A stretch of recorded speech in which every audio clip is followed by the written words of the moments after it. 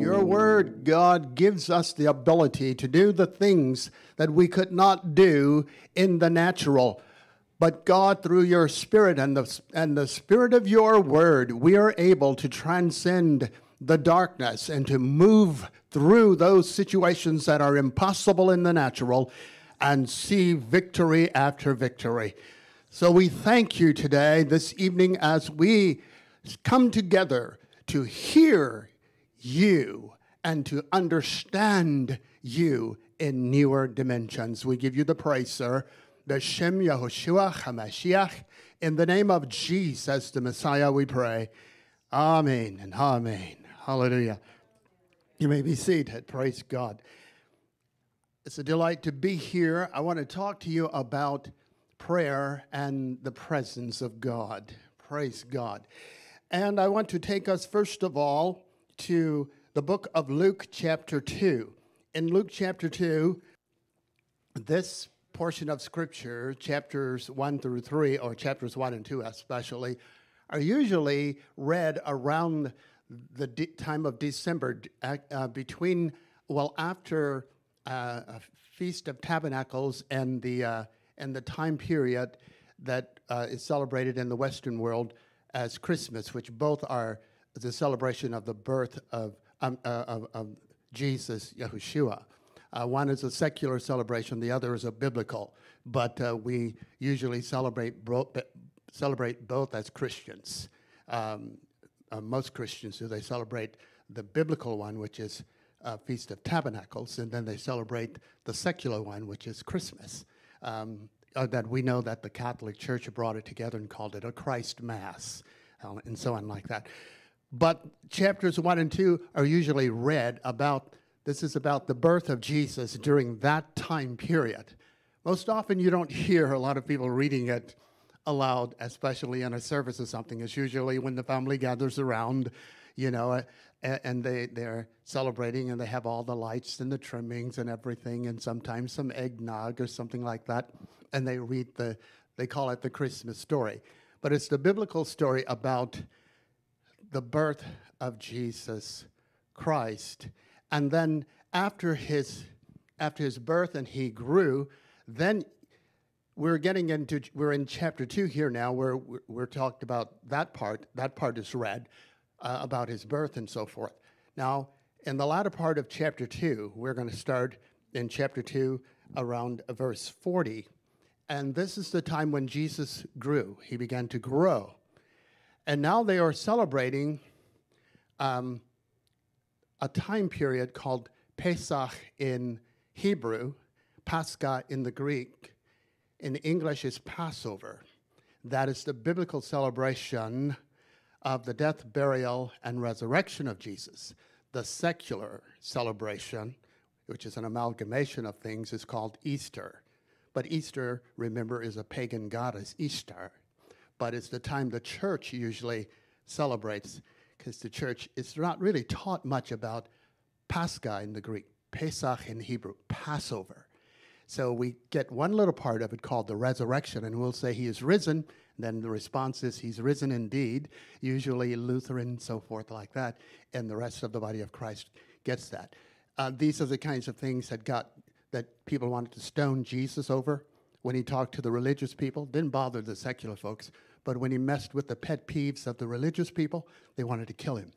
And so it silences the leadership in the body of Christ. They're afraid to talk about these things because the religious folks get mad. They really do. And so Jesus is now growing. And let's begin here at verse 40. Remember, we're talking about prayer and the presence of Jesus, the presence of God. It says, "And the child grew and waxed strong in spirit, filled with wisdom, and the grace of God was upon him. Now his parents went to Jerusalem every year at the feast of Passover." That's the English feast of Passover. In the Hebrew, this word is Pesach. In Greek, it's Pascha. Now that's what the pagans call Easter, and the church embraced it. Okay, So I'm just telling you the truth, whether you like it or not. It's the truth.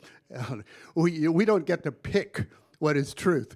God put it there, and it's our choice what we do with it. It says, notice this, it says, now his parents went to Jerusalem every year at the feast of the Passover.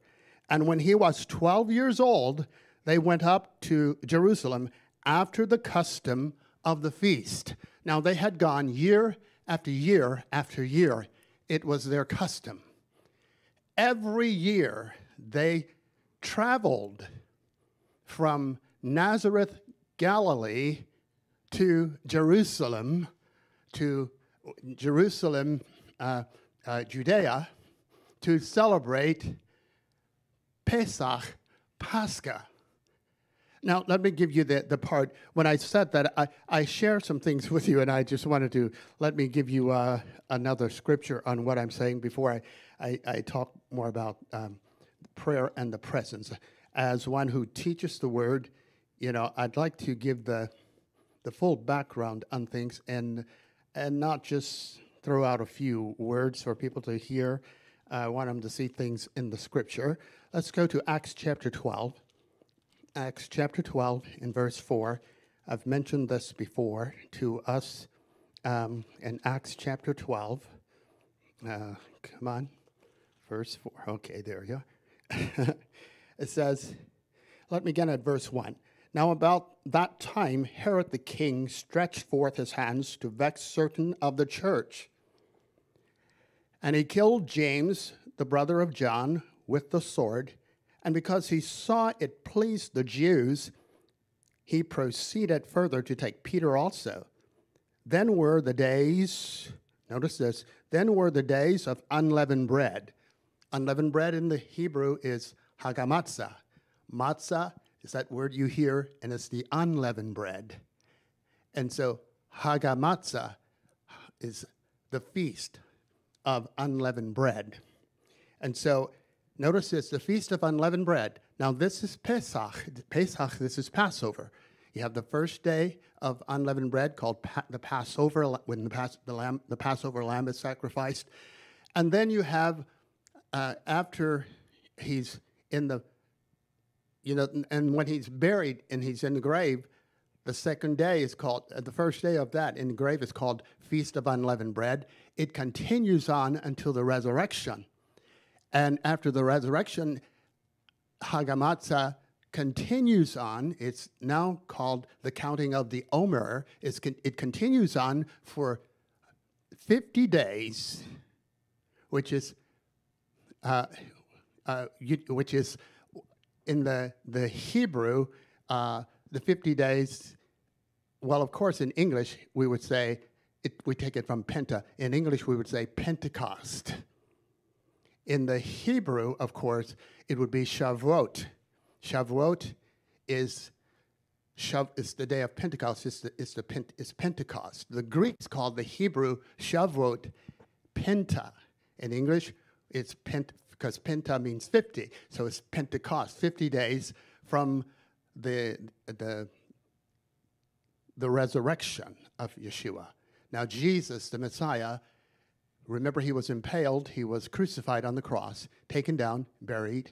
There was a high Sabbath. That's the special one. Then there was the 7-day Sabbath. The high Sabbath, they took him down from the cross so they could get him in a tomb before sunset, because the high Sabbath, which is a special Sabbath, there are several of those in the scriptures that take place every year.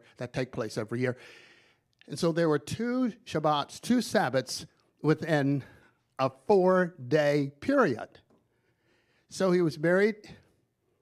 They got him in the grave. Now it's Feast of Unleavened Bread. That's the high Sabbath, first part. Then there are 2 more days, Feast of Unleavened Bread. And that's at that point in time,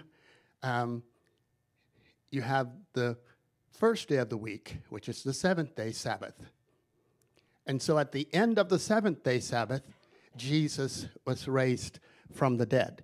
And now, here we have, let me continue on here because we have Feast of Unleavened Bread. And verse 4 it says this, and when they had apprehended him, when he, talking about, Herod. When he had apprehended him, he put him in prison and delivered him to 4 quadrants of soldiers to keep him, intending after Easter to bring him forth to the people.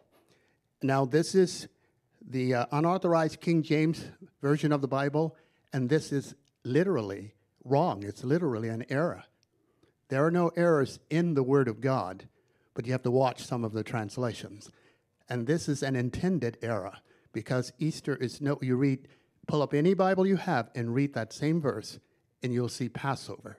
You will not see Easter, because it's the Greek Pascha, and Easter is not Pascha. It's a pagan holiday, pagan religion. So you won't find this. Now, if the King James is right, every other version, including the Greek and the Hebrew, is wrong. So I'm bold enough to tell you that and show you in the scriptures. All right? So now, just so that you know what I'm talking about, here, when it says this, now pull up another version. If you have another version. Okay. What does it say? Now, somebody is lying. Passover is not Easter. Passover is Pascha, and Passover is Pesach. It's Passover. It's not Diana. It is not Semiramis. It is not. You can mention all the different female goddess names, and then finally you have the Oshtar and Ishtar and Easter. So they slipped that one in, the King James. Now, once again, if the King James, which is a translation, now the original, the early manuscripts, the Hebrew, the Greek, some Aramaic, that's the Bible. We translate what we call our Bibles from that, thank God, and it is mostly correct. But I'm a scholar in Hebrew, Aramaic, and Greek. And if I'm going to spend my life in the Word of God, I want to know the Word of God. It's like I read music. If I'm spending my life doing a great deal with music, I need to know the language of music. So like I'm a doctor, spend my life in medicine, I need to know the language of medicine. I don't need to have somebody else try and give me bits and pieces of interpretation of the language. I need to know the language if I'm going to be a professional in something.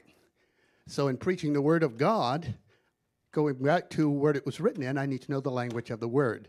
And that enables me when I come across a weak version. Now, King James is a strong version. And you'll find a few places in the King James that is questionable. But you get to NIV and a few others, you find some things, well, especially when you go to the Revised Standard, it is so watered down that it's a mess.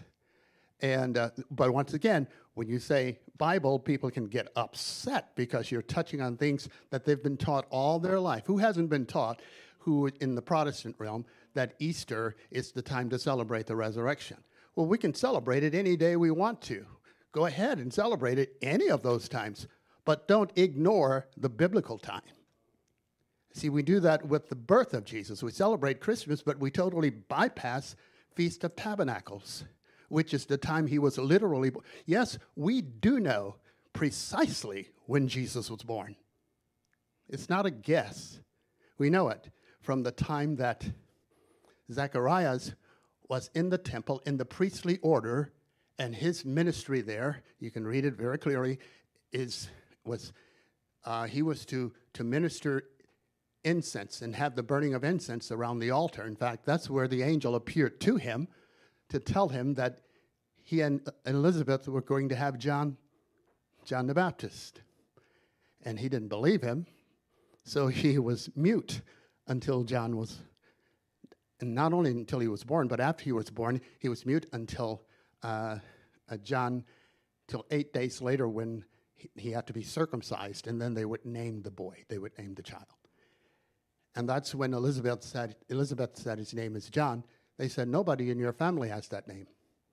So they asked Zacharias, and he asked for something to write on. So he wrote down, his name is John. And then he could speak. At that moment, his tongue was loosed. And the man began to prophesy, hallelujah, about Jesus and about what John how John would be involved in the life of Jesus. So we know, that would be for a Bible school or something, or a Bible study to take us through the priestly orders and what time of the year each head of the family and the family of the Kohanim would go into and serve in the temple during the priestly order. And they would do it twice a year. In the first 6 months, the second 6 months, then on all the Moedim, all the holy days, they would all serve together. So when Zacharias was there, we know the time, and then after he left, his period was over. 6 months later, after the angel comes to Mary and tells her that she's going to be impregnated with the Messiah, he tells her about Elizabeth, that she is now 6 months pregnant. And so the Messiah is conceived 6 months into Elizabeth's pregnancy. Mary was with her for approximately 3 months, the scripture says, and then she left, and then Elizabeth had the child. So between the 9th and 10th month, here it is, Elizabeth now is giving birth. Now, when she gives birth, Mary is a little over 3 months into her pregnancy. Track that on up, 9 months up, you pass Pesach, and you pass Shavuot, and you come to Sukkot, which is Feast of Tabernacles. And that's when Jesus was born. We know exactly when he was born. Now, in the Western world, we'll say the shepherds were in the field and attending their flocks by night, and we got December out of that. It's cold in December. Shepherds are not in Israel. They're not in the field. They don't have the sheep out there, and they're not in the field in winter watching over flock. So on the Julian Gregorian calendar, it fluctuates his birth between the last week of September and the first week of December. But on the Semitic calendar, we know when he was born. So that's pretty amazing, isn't it? Hallelujah. So when I say we can celebrate him at any time, but we haven't been taught mostly. The generations before us they just haven't taught us,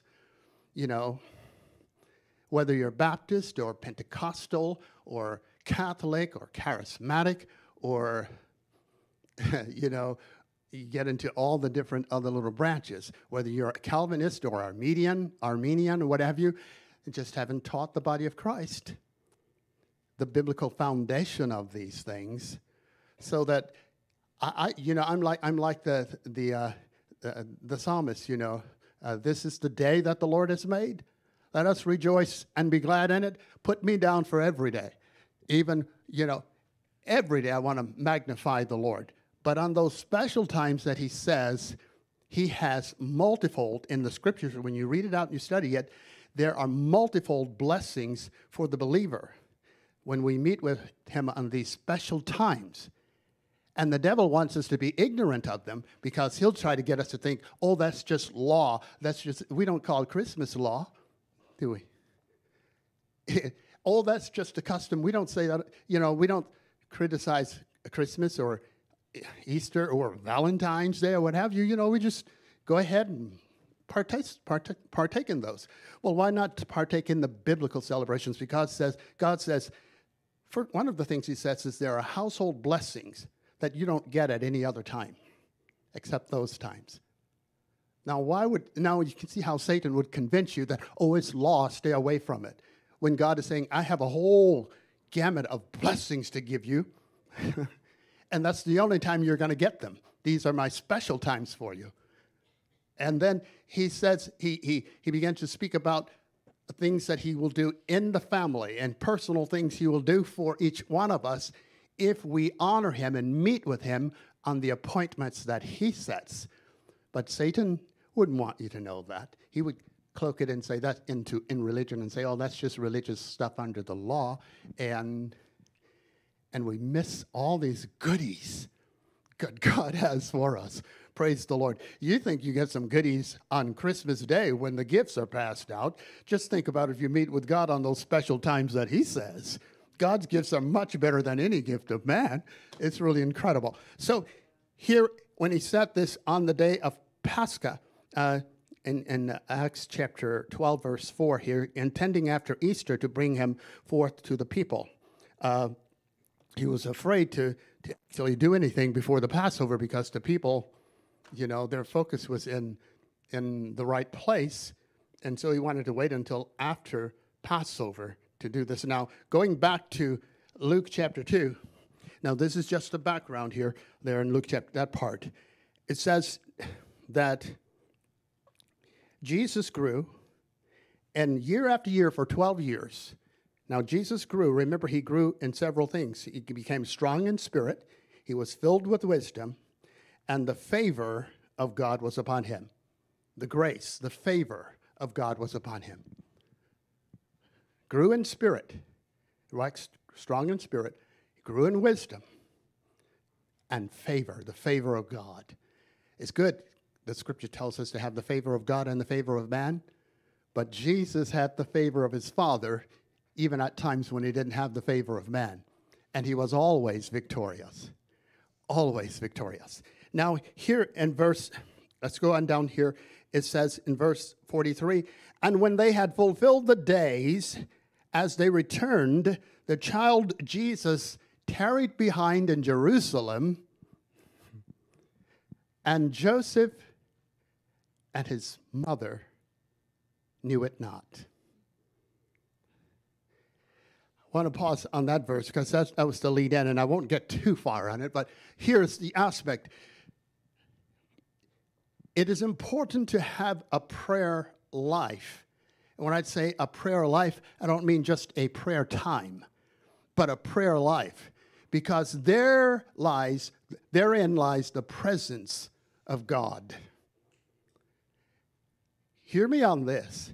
This is the most important thing aside from inviting Jesus into your heart as your Lord and your Savior. It is having a prayer life. It is more important than anything else. It's more important than a husband or a wife. It's more important than being a father or a mother or being a son or a daughter. It is more important than church. It is more important than all of the fellowship we have together. It is more important than anything because prayer, number one, is a dialogue with God. It's not a monologue. Most often in the body of Christ, we kind of treat it like a monologue. We'll come together and we'll say we're going to have a prayer meeting. And what do? We shout and we dance and we pray and we fall out and everything else. And the louder we are in the prayer meeting, the better. And when that hour or two is over, those 2 hours are over, and we've gotten a blessing, we feel good. We go home and we'll say, wasn't that a good prayer meeting? And God is saying, I didn't get to say much. So where's the dialogue? Hallelujah. It's a monologue. Now, the way that God dialogues oftentimes with people who don't listen, the way he monologues with people who often don't take the time to hear his voice and hear his word in a distinct way, through the word of God, that is through the manifestation of signs, wonders, and miracles, and it's very powerful. But usually when we experience a miracle, we'll say, oh, that was a good prayer meeting. Well, it was, and God talked back, but it was through the signs, wonders, and miracles. But we'll leave with that, like the children of Israel did, and rebel. They saw miracles constantly in the wilderness. They had manna every day. That was a miracle every day. Except for the Shabbat, it didn't fall, but they took enough on the day before the Sabbath, so it fell on the Sabbath. So we do know when the Sabbath was. It was the seventh day of the week, not the first. But go ahead, we celebrate the first. Anytime we call it Sunday, that was a Greco-Roman thing. We celebrate because every day is the Lord's day. But that seventh day, even on our own Julian Gregorian calendar, falls on Saturday. That's the seventh day. Check your calendar and you'll see Sunday is the first day. And then people will say, well, the Bible says, well, Paul took an offering on the first day. You know, when he was going to leave that area and not return, and the guy fell off the loft up there and he died. Paul went down and raised him from the dead, and he preached all night, and Sunday morning had occurred, or the first day of the week, and he left that area never to return. That was his last time, and he had a long sermon. Put somebody to sleep. Guy slept so long he fell and died. I mean, you think about a sermon like that. You don't want people to die and listening to your sermons, you know. But that happened with Paul. No problem. He went down because God was speaking through his servant, you know, through preaching and teaching. That's God still speaking through prophecy, etc. He's speaking. So he went down and it just yielded to the Lord, and the Lord worked a miracle through him. And the guy was raised from the dead. Then Paul went right back up and went on preaching.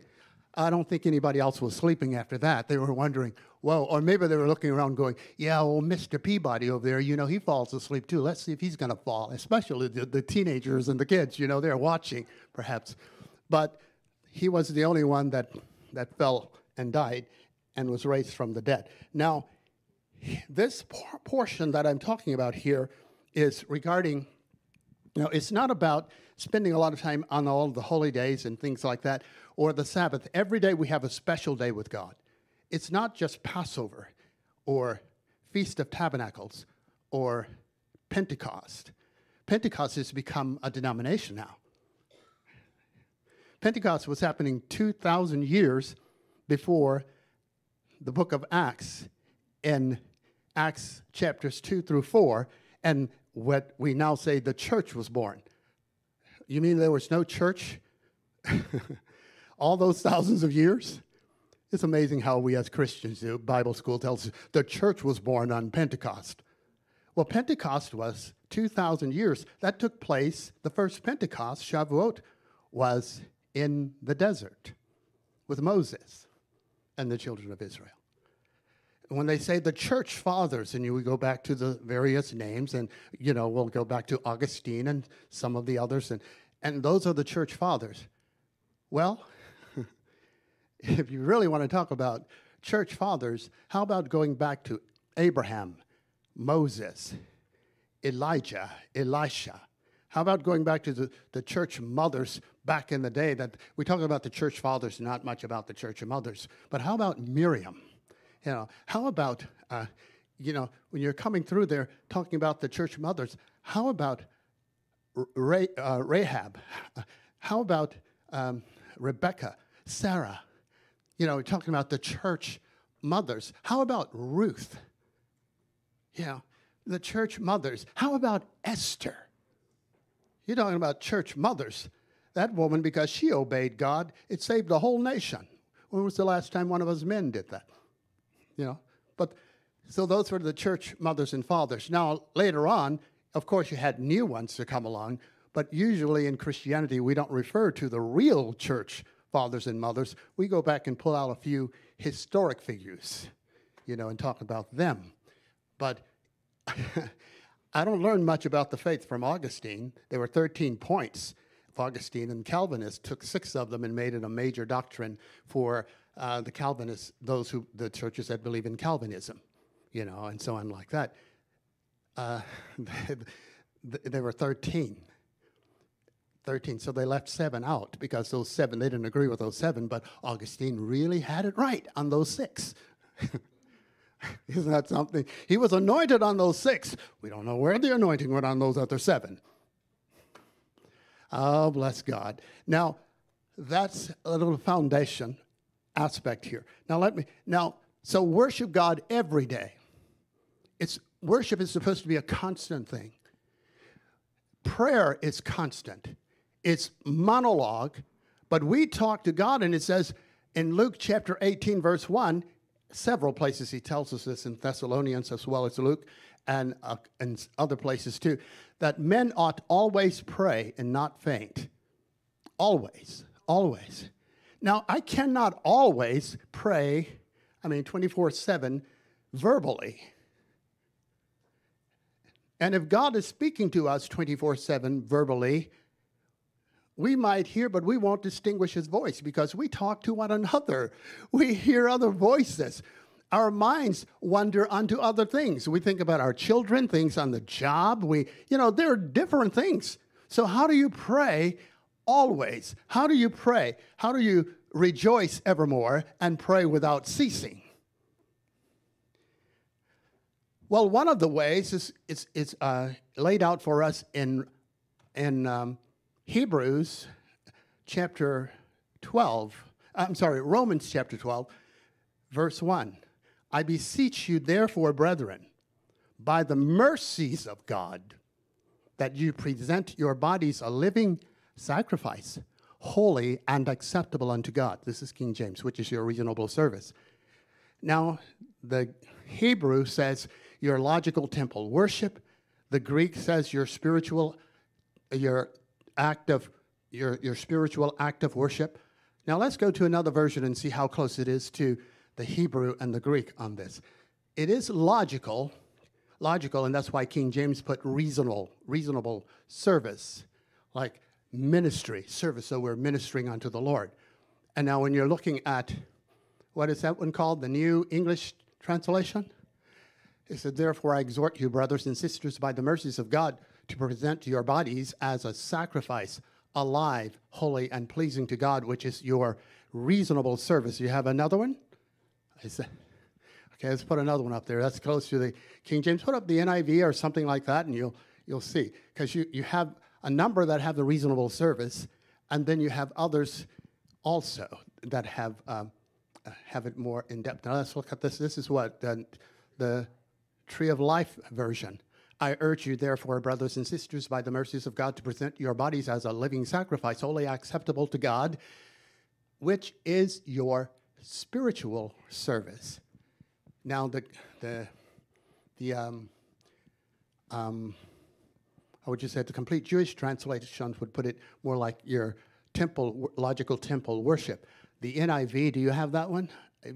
That one has, I believe it quoted this way, your logical, if you pull that up, it says that would say something about your temple worship, I believe it is, or your, something about your spiritual, this is spiritual service and worship. So we see that what is reasonable is spiritual. It is not carnal.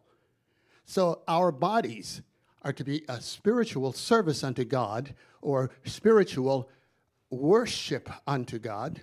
And how does your NIV have it there once you come to that one? I know all these different versions and so forth. But we have it from the Hebrew and the Greek, your logical temple worship or your spiritual act of worship, and so on. And so the New International Version of the Bible, it's kind of hard getting there, isn't it? Okay, come up real quick and I'll read it. I'm almost out of time. It says, therefore I urge you, brothers and sisters, in view of God's mercy, to offer your bodies as a living sacrifice, holy and pleasing to God. This is your true and proper worship. Thank you. Hallelujah. So I wanted to see. Now, all of these versions are right. You just have different aspects of it brought out. But our bodies, the point I'm getting across here is that our bodies are supposed to be worship, a living sacrifice. That means every day, whether you are asleep or awake, our bodies are to be worshiping God. Well, how do we do that? We can't do it verbally. We can't do it by lifting the hands all the time. Yada, toda, and halal and so forth, the different aspects of praise like that. Those are praise words, but barakah, barach, to kneel, worship God, baracha, some would say baracha, to worship God. How do we do that? Well, a living sacrifice means we do what Luke chapter 9, verse 23 says. Jesus says, if any man would come after me, let him deny himself, take up his cross daily, and follow me. Now, if you're reading Matthew and Mark, it doesn't have daily in there. Luke completes it there. Luke says, take up his cross daily and follow me. So that's a living sacrifice. when we're living righteous, when we are just living our life pleasing as is pleasing unto the Lord, we are living a holy life before God. That's worship. With the body. Keeping the body pure, I mean, keeping our thoughts and so forth, and not falling into temptations and being led like a sheep to a slaughter, into various temptations. That's worship. Worship is not all. See, there are different types of prayer. There's praise when we give accolades, when we boast about God to God and to people, and we can do that also without words. But we can have thankfulness in our hearts. See, there's a level of prayer that the enemy, in two ways that the enemy, actually three, that the enemy doesn't know what's happening. He doesn't know what you're saying. And one of those ways, he doesn't even necessarily know you're praying. But in Acts chapter 8, verse 28, or chapter 6, verse 28, when he talks about the Holy Spirit will come alongside us as our helper in prayer. When we know not what to pray for, I believe you're holding up the sign with the question I just said. Is it Acts chapter 28, verse, it'll be around verse 26. It's either Acts 28, 26 or Romans 8, 26 or Romans 6, 26. It'll be one of those two with that verse in it. I have so much of the Bible memorized. Every once in a while, you get the references crossed. But the reference is not Scripture anyway. It's the word that's Scripture. Man put the reference in there so that we could find it easily. If all you're doing is memorizing a lot of references, please memorize the verses. Because if you say to the devil, according to John 3:16, the devil can say, whoop-de-doo. But if you say, for God so loved the world, because now you're quoting the word. The references are man-made. The word is God. Hallelujah. So here we are in 8:26. I had it right the first time. Okay. Likewise, the Spirit also helpeth our infirmities when we know not what to pray. When we know not what we should pray for as we ought. But the Spirit, here it says itself. That's another error in the King James. Any other version you read, it will have it just like it is in the Hebrew and the Greek. It's the Spirit himself. It's a neutered noun. It's not simply the Holy Spirit is God. When we read the rest of the scriptures, we see that. Jesus referred to him when you're reading John chapter 16. Every time he refers to him, he says, he said, it's important that I go away. If I don't go away, the Father will not send the Spirit to you. And when he is come, he will testify of me in John chapter 15, verse 26. John chapter 16, he says, when he comes, he will teach you all things and bring to your remembrance. No, that's John 14, John 14, 16, and bring to your remembrance all that I've said. In John 14, 26, those two verses. But in John chapter 16, Jesus says, all that the Father has is mine. That's why I said to you, the Spirit will take which is mine and will show it unto you. For he will not speak of himself, but he will speak what he hears of Jesus and what he hears of the Father. So the Holy Spirit is referred to not as an it. This is the only time you see him as an it, and it's in a King James, the same unauthorized King James version that has Easter. Okay? I'm telling you as an authority on the scriptures. And so when people, when the song send it on down, Lord, let the Holy Ghost come on down. Well, you send him on down, not it. So people think they're quoting the word when they put that error that's there in there. Now, when you say send it on down, you can say, Lord, send the power. The power of the Holy Ghost coming down. Now, that's it, the power. But the Holy Ghost himself, it's not an it. Praise God. He says, but the Spirit himself maketh intercession for us with groanings which cannot be uttered. So now you see another type of prayer. What is it? It's intercessory prayer. Worship, we can worship 24/7, asleep or awake. Just live righteous. Go to bed having lived free of fornication, adultery, free of gossip and slander and hatred and resentment toward people, and carrying a root of bitterness and plotting and planning to destroy the lives of people. You go to bed free of all of that. That's spiritual worship.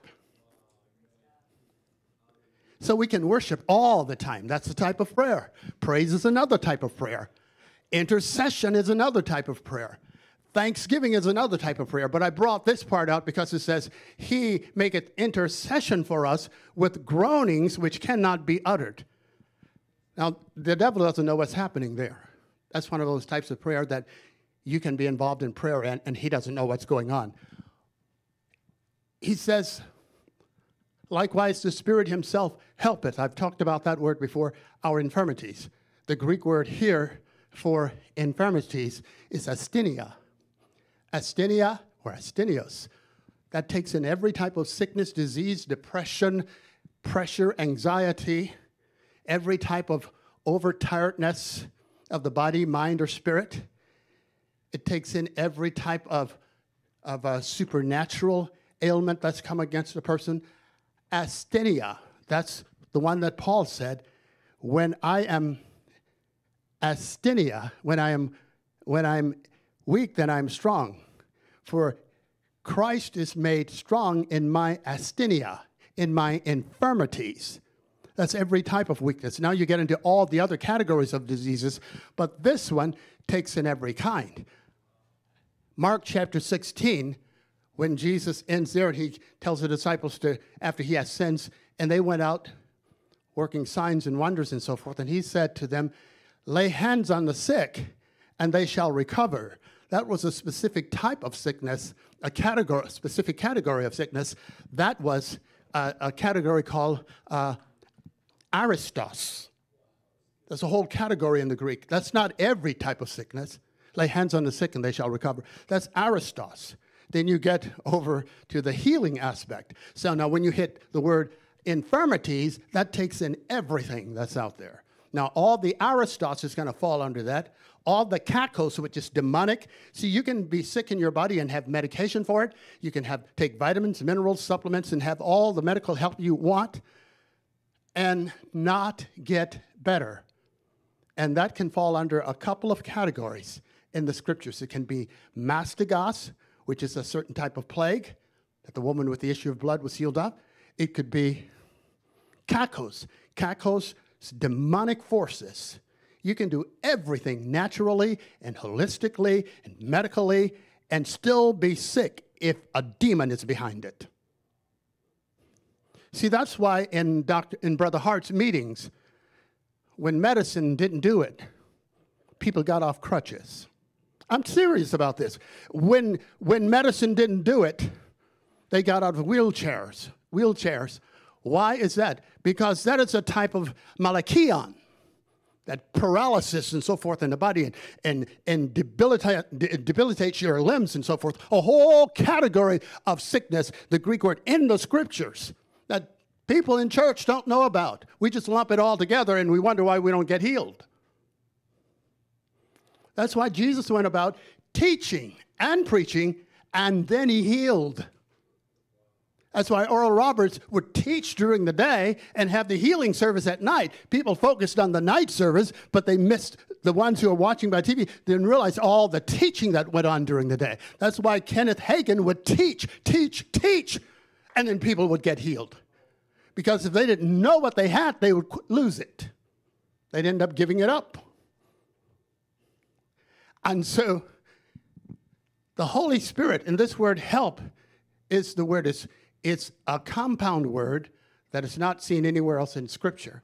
You see parts of the word. You see lambano, which is to cast or to take hold of or to seize. And you see soon, which we translate when we spell it S-Y-N. In the Greek, the Y has the sound of U. So we will say synchronize. In the Greek, you would say soon, not sin. But we say it's sin in English. Symphony. instead of symphony. So the word soon means together. It's coming together with someone. Anti or anti means against. This Greek word, compound word, that's for help, and this is the only place you see it, and it's regarding the Holy Spirit, sunantilambonetai. Sunantilambonetai means the Holy Spirit, when we don't know what to pray for as we ought, the Holy Spirit comes along soon, together with us, alongside and together, and links with us. Anti, he links with us, he's together with us against. Lambanonetai, he's together with us against, to snatch, to literally take by whatever force or means necessary, whatever infirmity that's come against us, to take that thing out of our lives, get rid of it, and snatch, hallelujah, our health back. The Holy Spirit comes alongside us to forcefully gather with us against, to snatch away and take away what the infirmity has robbed us of or stolen from us, and kick that infirmity out. When we don't know what to pray for and how to do it, the Holy Spirit comes along, and God never, ever denies his prayers. The Father doesn't. And he does it with groanings that can't be articulated. The devil doesn't know what he's saying. People don't know what he's saying. You don't even know what he's saying. I don't know what he's saying, because I don't know what to pray for as I ought. But he does that. And it's words that is in words that cannot be articulated. It's not just some kind of physical groan, but it's a groaning, that's just the Spirit. So it's a groaning in the Spirit. That's different from the Holy Spirit using our bodies to groan, like speaking in tongues, but a groaning in the Spirit. And then the next verse talks about God knowing the mind of the Spirit and all of that. So this is powerful. This is a type of prayer. Another type of prayer is when we're in 1 Corinthians chapter 14, when we are having the prayer language. See, that's where people get mixed up in church. They think if you speak in tongues in church, you must always interpret. Well, yeah, that's when the Holy Spirit is speaking to us and God is speaking through us. But when God gives us a language via the Spirit, that we are praying in tongues, a tongue that are mysteries, that we don't know what it is. The devil doesn't know what it is. It says in chapter 14 of 1 Corinthians, only God knows. So the devil doesn't get the opportunity to understand that type of prayer. Two types of prayer, the Spirit's involved there. The devil doesn't get to get involved with that. So you can pray that way and get answers and surprise the devil all the time and surprise the natural all the time. Praise God. And that's not only intercession, but it's all types of prayer. And then that third type is when you say in your heart, you speak in your spirit, and you speak it in your mind and your spirit. Jesus perceived the thoughts of people's hearts. I could give you scripture after scripture where he perceived their thoughts and where he heard what they were saying, what they were speaking. Those were not verbal words, but they were words in their heart. Now, out of the abundance of the heart, the mouth speaks, but there's an abundance in the heart that you can speak without it being verbal also. And Jesus, hearing their thoughts, or Jesus hearing what they were saying. Remember, he heard what Simon was saying when Mary broke that alabaster box to pour that ointment, that perfume on the feet of Jesus. This is Mary. She's not Mary of Magdala, Mary Magdalene. This is Mary, the sister of Lazarus. She not only, twice it talks about her putting in the oil being on his feet and her wiping it with her hair, but once it talks about her anointing his head, and it was for burial. That's the same situation. This alabaster box of oil that Judas talks about, could be sold, and could get a lot of money for it. In other words, Jesus, he said, why are they wasting it on you? Anything you pour on Jesus is not a waste. Whew, it's the best thing we could do. And so Jesus said, you don't know what's happened here. She's done this for my burial. But he heard what they were saying. He heard what Simon was saying in his heart. If he knew what kind of woman this is. Now, King James adds in Matthew that when they were in Bethany and Jesus was at the house there, and it was Lazarus, Mary, and Martha was busy making meals. She did that more than once. She did it more than once. And now in that situation, that's when the King James puts in there that Simon, the father of Judas Iscariot. Now, historically, Simon was the father of Judas Iscariot. But when you look in the Greek, it doesn't really say the father. So when you see the parenthesis or brackets in the King James, that means they add that to interpret it for you. So if they would say, Jesus, the Messiah, then they would say, which is the Christ. Which is the Christ is not in any of the manuscripts. That is their way of interpreting what Messiah means. So it's important to know what the word is and the interpretation man puts in there, the brackets and so forth. Okay? And so, but it's for our clarity. They're doing it hoping that they can help somebody. But oftentimes, if we get tripped up on that and that becomes the doctrine instead of the verse before or after, we can get in a little spiritual situation where the enemy can say, aha, I have an advantage. And we don't want that. So we want to have those things there for clarity, but that's King James Version I'm talking about there. But we want to make sure that we know what the word is saying, okay? So Messiah, it didn't have to put being translated as Christ because the King James is a translation, from the Greek and the Hebrew, and Mashiach is Messiah. And so the English bring it over and why didn't they just say Jesus Christ, or the Christ, not Jesus the Messiah, which is interpreted the Christ, or like that. So they put it there so that we would know what it's saying. Now, I realize that, I'm not just preaching. I love to do it. But, in the past few years, there's been such a need for God's people to be rooted and grounded in the Word of God. We know how to shout. We know how to praise. We know how to fall out. We know how to receive miracles. But we don't know how to walk victorious. We don't. And if I had the time to bring out scriptures, when we're praying, when we're speaking, and when we're dealing with the devil, in Ephesians chapter 6, sometimes I'll get to do that, you'll find out when you're looking in the Greek there, that we are not fighting a war to get victory. We're not fighting spiritual battles in all of this to get victory.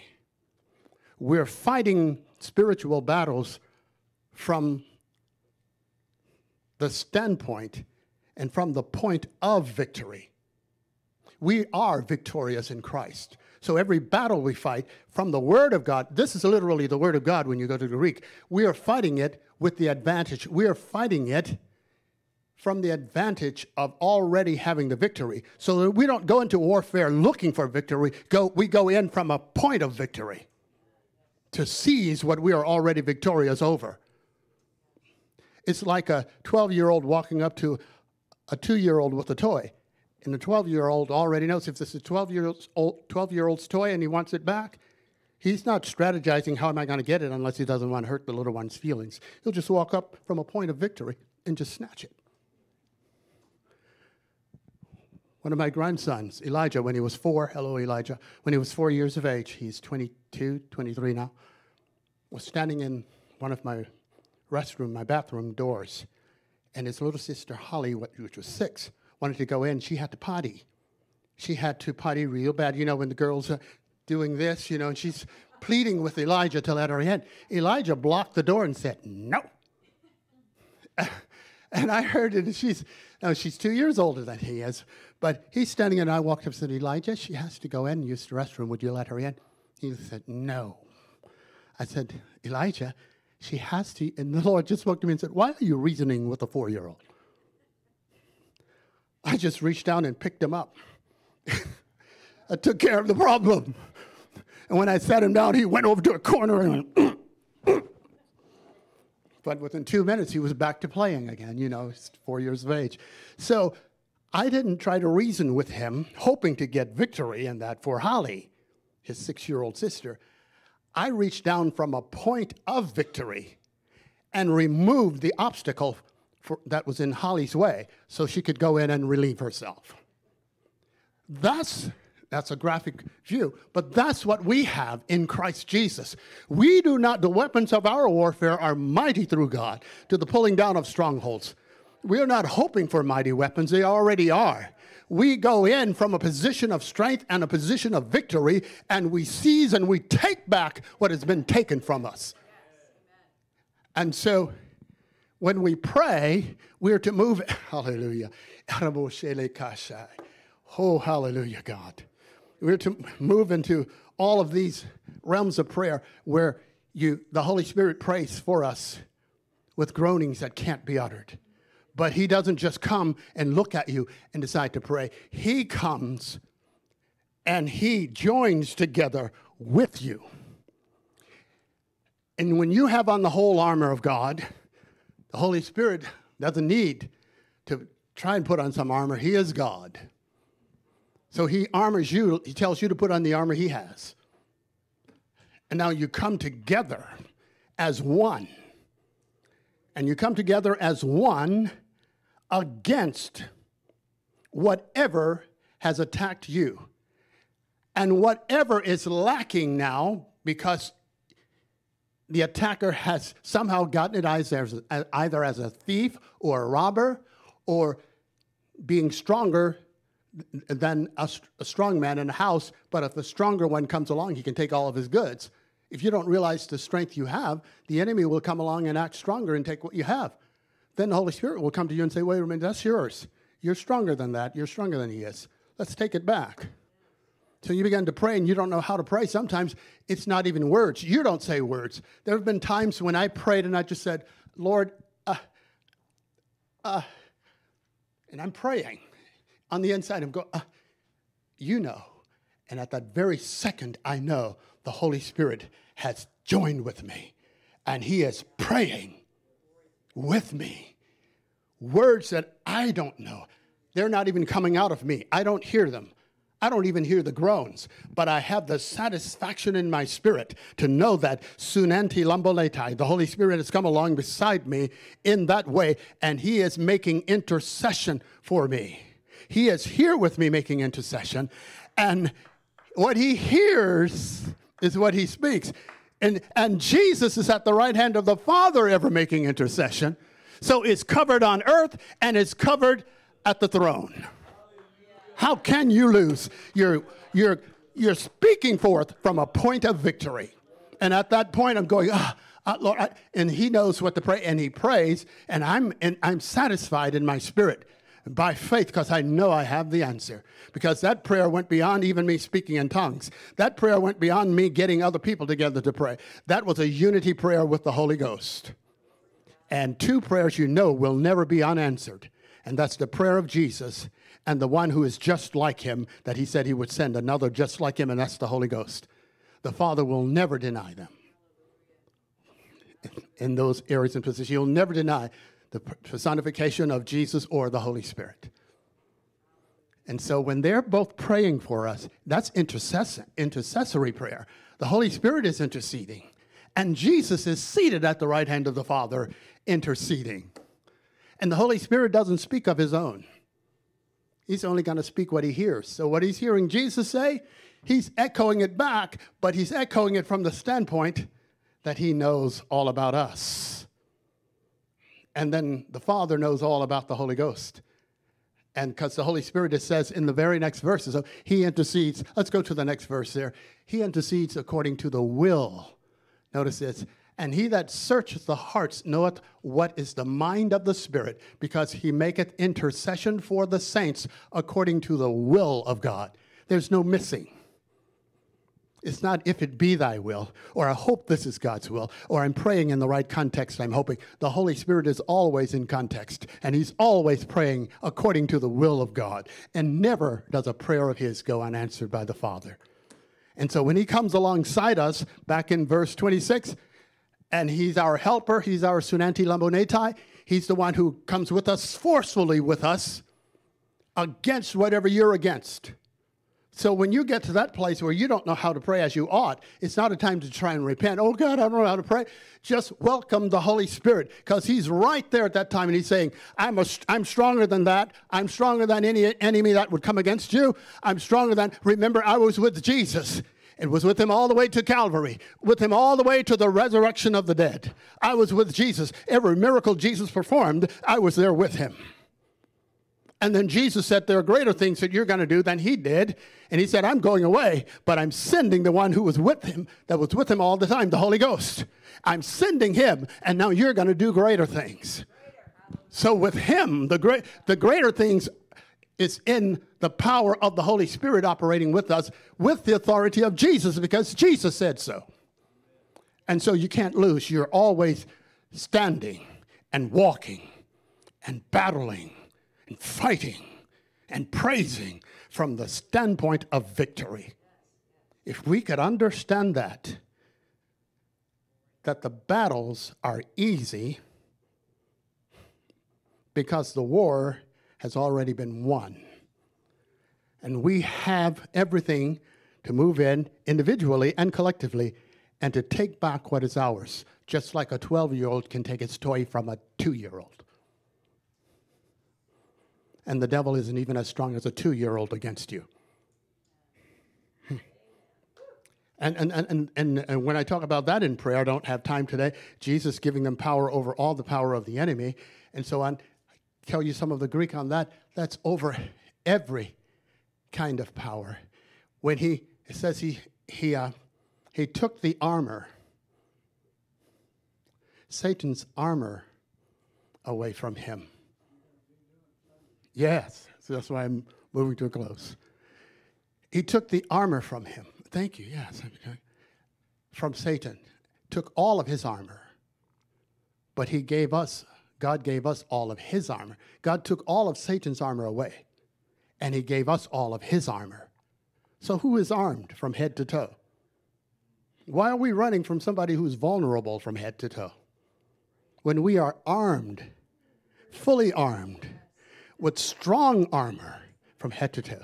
And when I get into that and tell you about it, that armor, what he talks about there, it's not only the word armor and armed, but it is weapon. It is tool. It is instrument. So every instrument God has, every tool God has, every weapon God has, every aspect of that armor there that God has is in the armor. So when you put it on, you've seen spies and so forth, they're saying, now give me your guns. I said, give me that other one.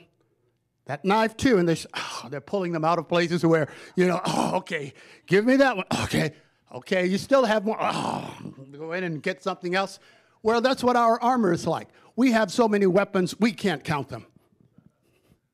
They're more than, God can count the number of hairs on your head. The weapons are more than that, the weapons of our warfare, and they are mighty through God. The enemy has been totally stripped of his authority, power, and his armor, and God has given us all of God's armor. Now, if you're going to go out, it's like going out to fight. I was going to say an ant, but let me move up a little bit. It's like going out and fighting. I hate to pick on animals, but it's kind of like it. It's like going out to fight a squirrel with a tank. The squirrel is there with a little nut in his or her hands, no defense, and you roll up in a tank. And you unleash your weapons on that squirrel. That's what the believer is like in the face of the enemy. We're like the one in the tank. That's the armor with all the weaponry. And the enemy is like the squirrel. No weapons, no armor.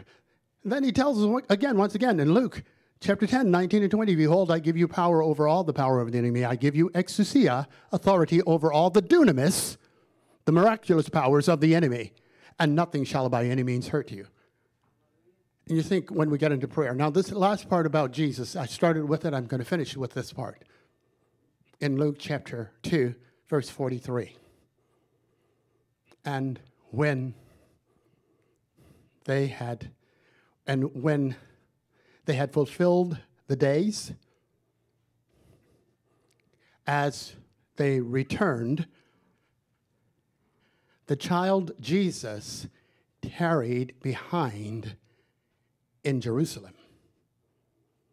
And Joseph and his mother knew it not, King James Version. This is the part I want us to look at regarding the presence of God. Have a lot more to share on. Looking forward to Sunday with miracles taking place. Yes, literally. But not simply as a show, but God talking back. I'd love to have some time with us to train us in all the ways that God speaks back and how to constantly walk in that fellowship so that when we have revival meetings, we're not the spectators. We're the ones prepared, and the Spirit of God just flows freely through us. I'm looking forward to the time again in services that I'm in and that we're in, where when you're talking, sometimes you just walk in. If you sit next to a person, instantly they're healed. Jesus touched the briar of a coffin and spoke to the young man, his mother's only source of income, her only child. She was a widow, and now her son died. And Jesus said, rise up. And he arose, and Jesus presented him to his mother. Now, he's just walking along. This is all during the situation of Jairus' situation, and then he hears about Lazarus and all of that. And he's coming along now, and he's heading over, and now he's coming through an area called Nain, N-A-I-N, and he's coming through, and there's a funeral procession. People didn't invite Jesus to funerals unless somebody was being raised. Really. When you see Jesus around dead folks, they're getting up. Somebody in the group is getting up. Maybe not everybody, but somebody is. Yeah. And so, whether it's Lazarus or whomever. So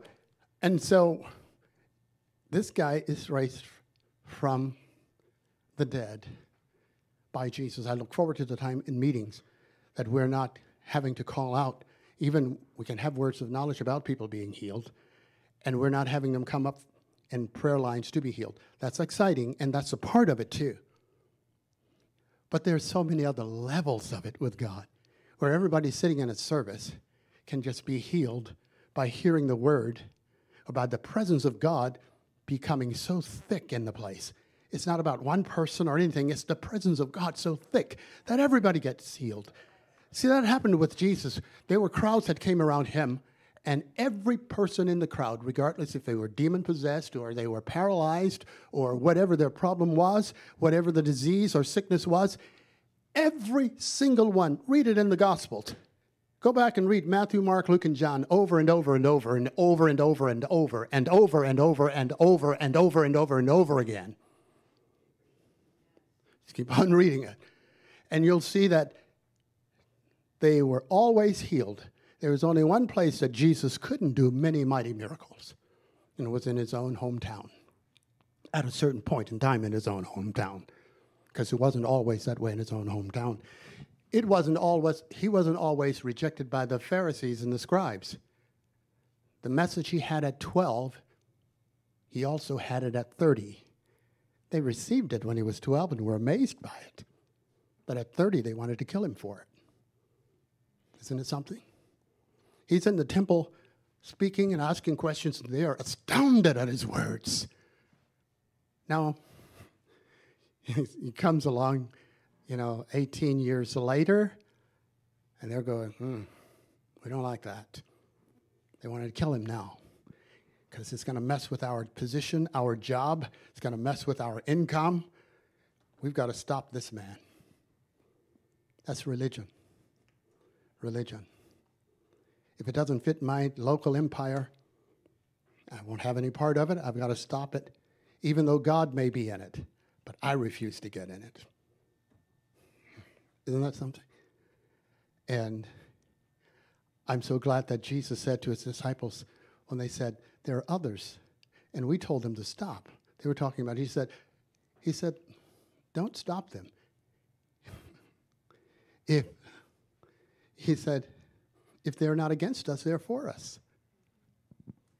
Let them speak. Let them preach the word. They don't have to be in your group to do it. He said, I have sheep that are not of this fold. A whole bunch of them. There were times when Jesus did things that they weren't. He said, the book says if they were recorded, John said he supposed the whole world could not contain the books that would be written about him. John chapter 20 and John chapter 21. He mentions that twice near the end of both chapters. But then Jesus talked to people that his disciples were not around. There were times he would slip away and get alone with God in prayer, the Father in prayer. But there were times he would mingle with other folks when the disciples were not around. They went looking for him time after time. And when they found him, he was in prayer. But they don't know what happened between the time he left them and the prayer. But we got a glimpse of a few of those times. One was when he's heading into Jerusalem after the Passover, and he's heading over there.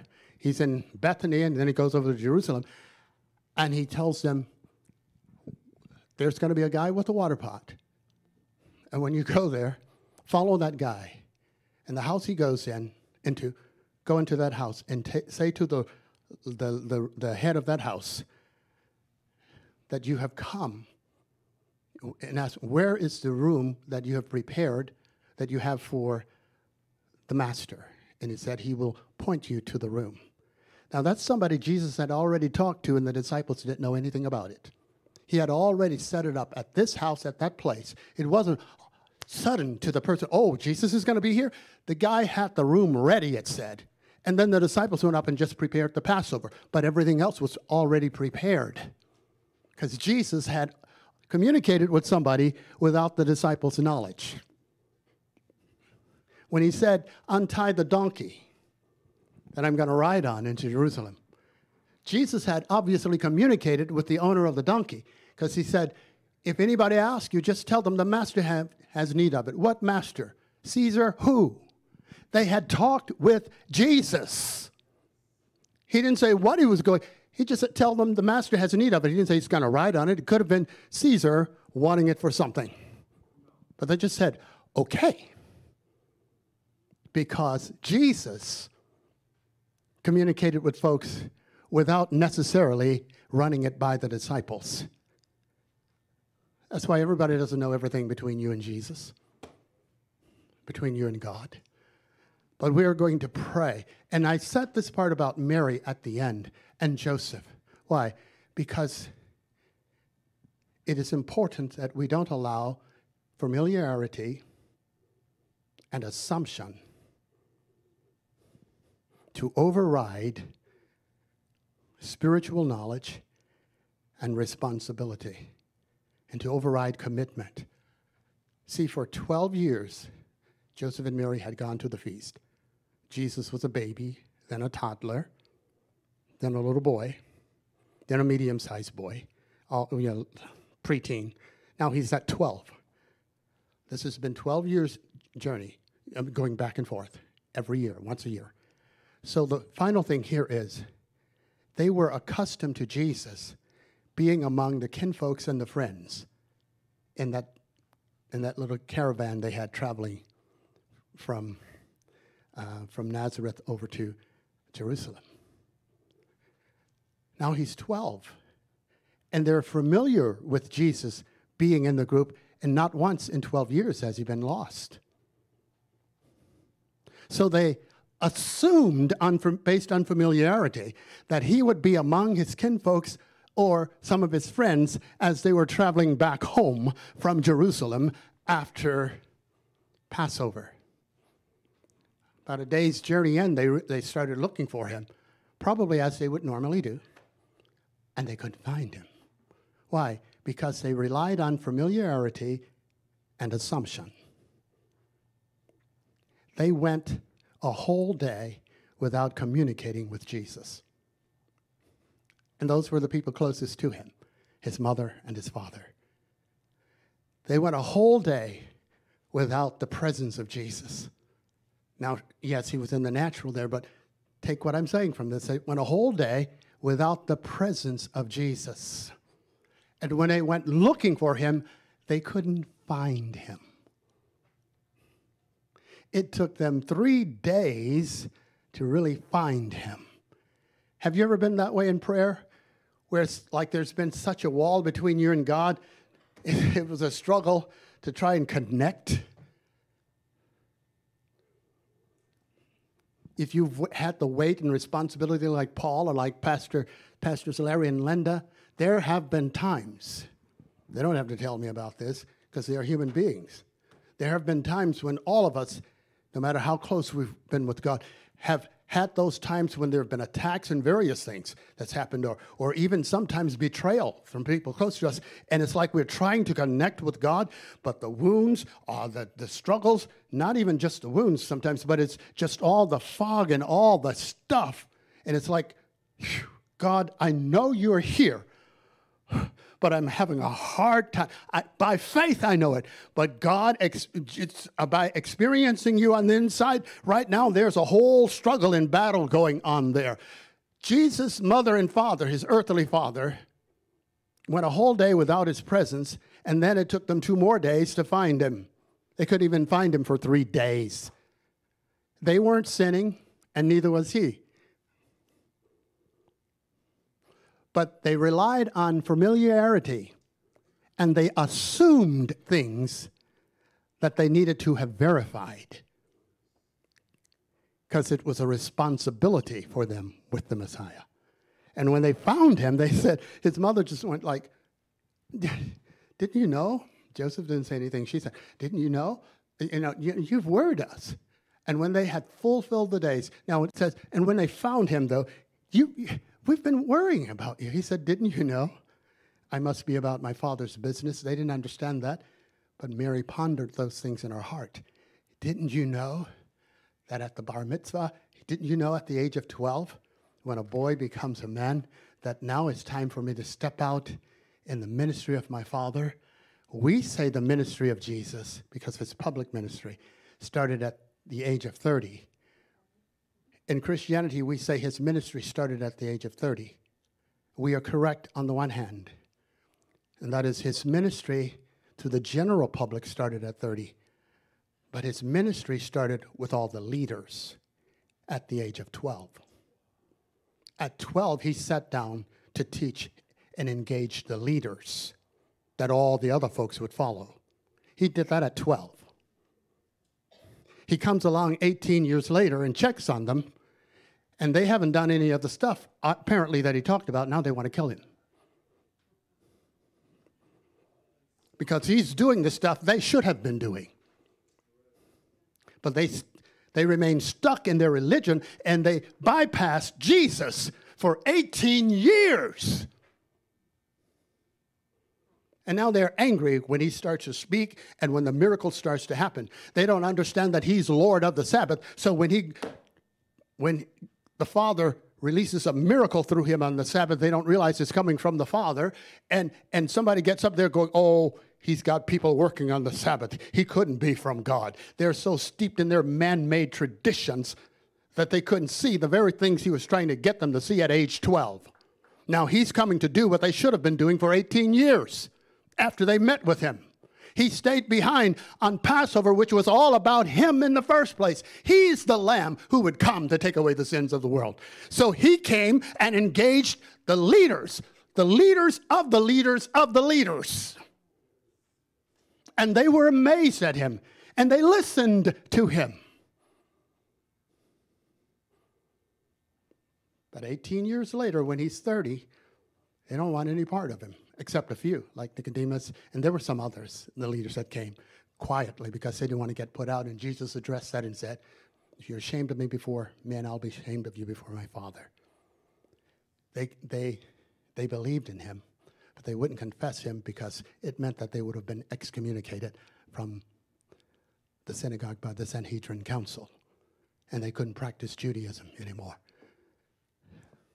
And Jesus dealt with them on that, dealt with them. But Mary and Joseph assumed he was present, and he wasn't. They assumed he was amongst them, and he wasn't. They were accustomed to him being amongst them, and because of that, they just rested in that.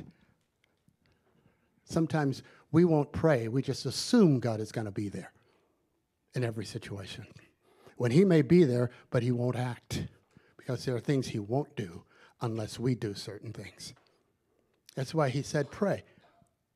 If prayer wasn't necessary, why would he tell the disciples, the harvest is plenteous, but the laborers are few? And Jesus' own words in conclusion was, pray that the Lord of the harvest, he said, pray that the Lord of the harvest would send forth laborers into his harvest field. Now, there's Jesus standing there. You say, Jesus, what do we need to pray for? We have you. I mean, my goodness, God knows our thoughts. He said, certain things are not going to happen, even though God is present, unless you do your part. Whew. And so that's very important. We need to study to show ourselves approved, a workman unto God who need not to be ashamed, rightly dividing the word of truth. So when the devil comes against you, you don't cower back and you don't coil up and go, oh, I'm getting attacked. Let me call mama, daddy, let me call sister, brother, let me call some friends. No, you realize at that moment in time, even if you are half asleep, you say, I'm half asleep in victory. So you can poke a bear while it's sleeping. You don't want to be around when it awakens. Because you can't outrun it. And you can't climb high enough in a tree to get away from the bear. And if the tree is small enough, it's weak enough, the bear will shake you right out of it.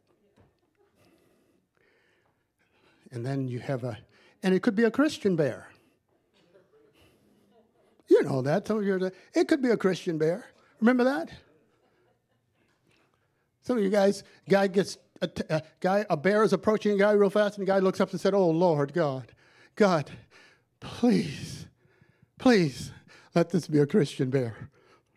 The bear comes over to the guy, lays his hands on him and says, Lord, thank you for the food I'm about to receive in the name of Jesus. Thank you for the food. Christian bear. Either way, you are mincemeat. Praise God. So we speak from the standpoint of victory. I'm so far out of time with you, but I want you to know this, and let's expect some miracles from God. Let's expect the power of God. Look, I'm expecting God to do some things. Sometimes we look back, some of us would say, well, we look at the time when, like the Harts or Brother Updegrove and so forth. Those were men. They have passed on. Their physical bodies are dead, but their ministry still lives on. Amen. But they're dead. But one who's greater than Brother Hart is here. Amen. The Holy Ghost. Amen. Jesus. One who's greater than Brother Updegrove is here. Jesus, the Holy Ghost, the ones that they talked about, the one who flowed through them. Now I'm here with you to take you to higher levels and deeper depths. But I'm not just going to have you soar. I'm going to have your roots deep. So, Richard, remember in one of the Star Wars trilogies, or one of the episodes, when Yoda walked in the room. Yoda, this little owl, walks in the room. All these magical people with power. He walks in, and all he did was this. And they just fell over. Right. Didn't touch anybody. That's his Star Wars movies. Now, which one was that? You remember? Episode 3. He just walks in, little Yoda. Boom, boom, boom. They're falling all of them. They're not even near him. They're about as far from him almost as Richard is from me. And they're just falling over. Power of the Force. The good side, they said. Well, the power of the Holy Ghost, the power of God is working through us. And not just one kind of power. I must stop. But I'm going to tell you, we've got kratos. We have got eskus. We have got exousia. We have got dunamis.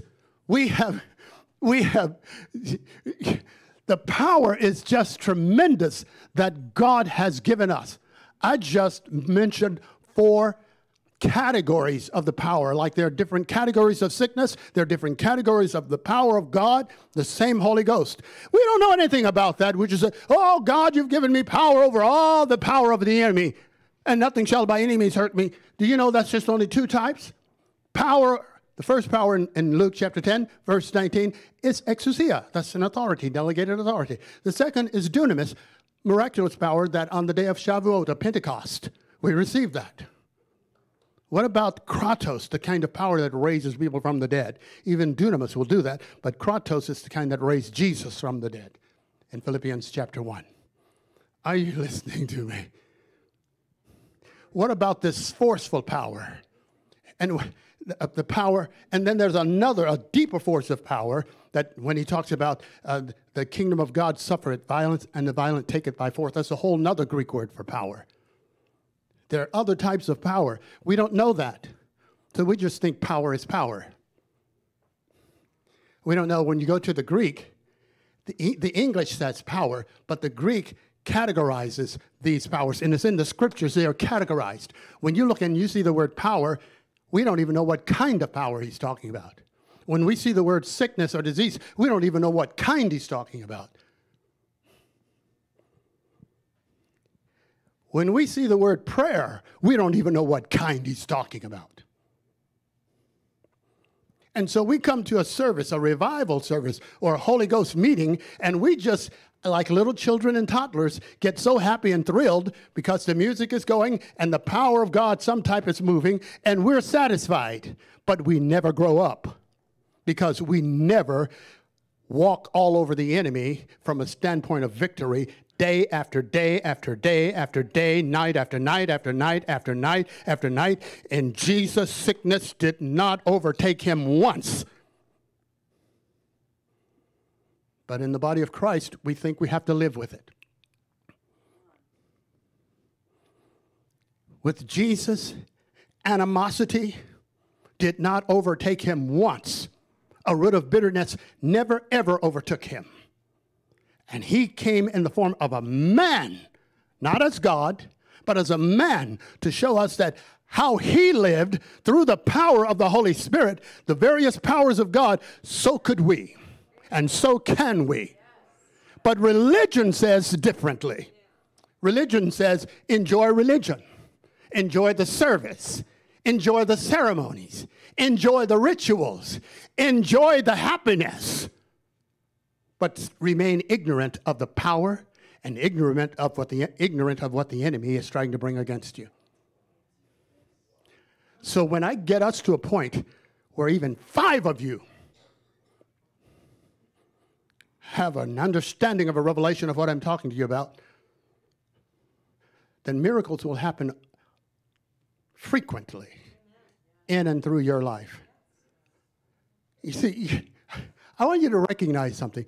You've had great men and women of God here. But there's one that your pastors believed to be your bishop and their bishop. It wasn't about age, although maybe it was, but I don't think so. It wasn't about how large of a physical ministry you have, but there's something there. They recognized, like the sons of Issachar, they understood the times. There are over 100 people they could have asked. I know that, and they knew that. I wasn't their only choice. But I think I was your first choice. I think that's what you said, the first choice.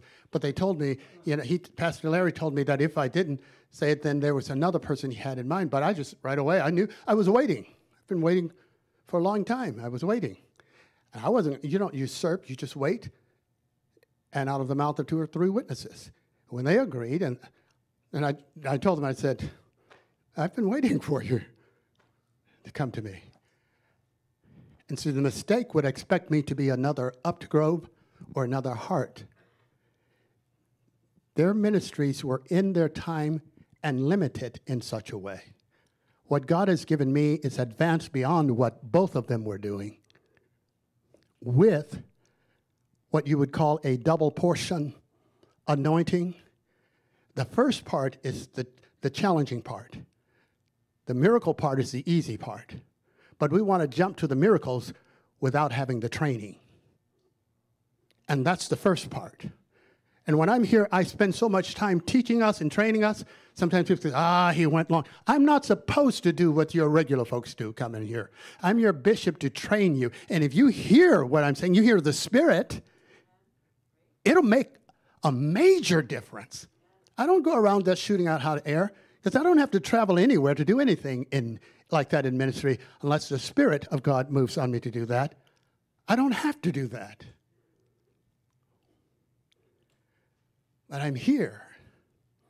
When Pastor Larry asked me one time, I was going to a television network. We were doing a telethon, going out a whole week of praise-a-thon for, I think it was like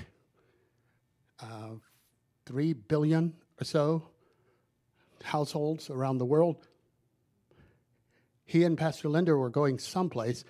Brother Brian, I stayed behind here because all the hotels were full because you couldn't get, at the time, nothing else was there. I stayed at what was the Best Western at the time. Brother Brian was here, and he was handling the service, Richard Brian Murray there. And I came in. I called the president of the network.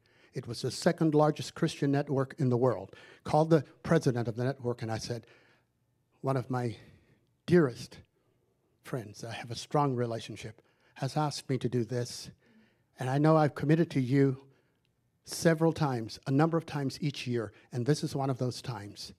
And I said, if you say no, I will tell him no, but I want you to know that I wouldn't even ask you if I could just have the Sunday morning off and arrive in time for the night meeting on television. He, without even thinking, he says, you do that for me all the time. He said, I know there are only about 3 people you do this for. And he was right. One was Dr. Tommy Reed in Orchard Park, New York. Dr. Garth Kuntz out of Marion, Illinois at the time. I didn't even do that for Paul Crouch. And his network was bigger. And he had bigger names. He could call up Benny Hinn and others. I didn't do that for him. But the third one was Pastor Larry Damron. And I asked him, and he said, go right ahead. Take whatever time you need. So I set aside ministering to over an audience potential, and we know we had an audience at a very bare minimal of 200 million, and in the United States it was 20 million. I set that aside because he called, and he asked me if I would do this for him. And I said, absolutely. There's only one thing I have to clear up before I can give you the final answer. And I did it. I called him back and said, I will be there. And so I drove here, did that. Then I drove to an airport and flew out so that I could be where I was supposed to be at that evening. A week later, they rerouted my ticket and flew me back to where my car was so that I could go home. I'm saying to you that I'm your bishop because this is ordained of God. This is not guesswork. I knew it before they knew it. And of course, that's what a bishop would do. If you're going to be a covering, you have to know something before the ones who are coming to you know it. They are seasoned, strong men and women of God. Why would God give them less or the same level of Upton Grove and Dr. Hart, Brother Hart? They were top leaders in their dimensions, in their era. Why would God cheat them? Why would God cheat the people? Why would God only give the people Elijah when there could be an Elisha with a double portion? Are you hearing what I'm saying? Amen. So God is expecting the testimonies we talked about. He's expecting that to happen. And the greater things, the greater and the greater and the greater things to happen. But if they happen on the surface, then we have been given a fish for a day. But if they happen through the teaching, training, and discipline, then we have learned how to fish for a lifetime. Then we don't go to God and say, oh, God, would you heal this person? We just walk up to them like Peter and James, Peter and John, and say, in the name of Jesus, get up. Peter, it's not silver and gold that I have to give you. And they had somebody. He said, have I none? Meaning, I don't have anything for you. This is not what you need. You're sitting here begging, by this gate. So they come by, and the guy's begging for alms, and they say, look, silver and gold have I none, but such as I have give I unto thee, King James. In the name of Jesus, rise up and walk. They reached out and grabbed that guy, and he jumped up leaping and praising God. Not once did they say, oh, Heavenly Father, in the name of Jesus, would you just release your power right now? Everybody's going crazy, which is fine, because we can do it that way too. But they were walking at a level after just a couple of years with Jesus. Well, they just said, look, man, we have something that you really want, whether you know it or not. You've been looking for this. It's what you need, man. It's what you've been looking for. You're just settling for the little coins that they're throwing in here. But look, what we have to give you, you can go out and get as many coins as you want. You can work in all of that. You can do whatever you want. You can start a business. Business in the name of Jesus Christ of Nazareth. Rise up and walk. Amen. They did not say, oh, Heavenly Father, in Jesus' name. Oh, God, if you would work a miracle today. God, you know the family. God, you know, and that's appropriate too. Let me finish. Third closing. When the centurion's servants and the Jewish friends went to Jesus, that's the kind of prayer they prayed. It wasn't in the name of Jesus. They went to Jesus and said, Lord, this man who's not Jewish, he loves our people. He built us a synagogue. That guy paid for a synagogue. One man who was a Roman centurion. Now, that's a blessed man. A Roman centurion, a Roman soldier, built them a synagogue. And he said, he deserves for you to come. Jesus didn't say, he's a sinner, he doesn't deserve it. Jesus just went ahead with them. And on the way to the man's house, the man sent some servants out. And he said, tell him, please don't come under my roof. It's not an insult. He's saying, I respect him and I honor him. I'm not worthy to have him come under my roof. The Jewish people that he sent said to Jesus, he is worthy because he's built us a synagogue. The man's heart was different. As Jesus was approaching, got near his house, he said, tell him, I'm not worthy. And tell him, that's the reason I sent people ahead, because I wasn't worthy to come. And perhaps he might hear them. Maybe somebody in that crowd would be worthy enough to represent me. I'm not worthy. And then when you got closer to my home, I sent others to reaffirm to you that I am not worthy for you to come under my roof. But all you have to do is speak the word. See, I'm a man under authority, and I have soldiers under me. I do what I'm told, and when I give them one of them a word, they do what they're told. Jesus, you have authority over sickness and disease. All you have to do is speak healing, and just like my servant obeys me, healing will obey you. Whatever type of healing it is, it will go into my servant and will heal him. You don't have to come under my roof. You don't even have to come into my yard. All you have to do is send a word. And Jesus turned and he said, he marveled. One of the few times you see Jesus marveling.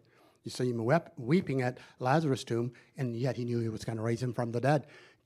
Jesus marveled, and he said, in the whole nation, all of Israel, the chosen people, the one I came to you first. I haven't found a single one of you with this kind of faith.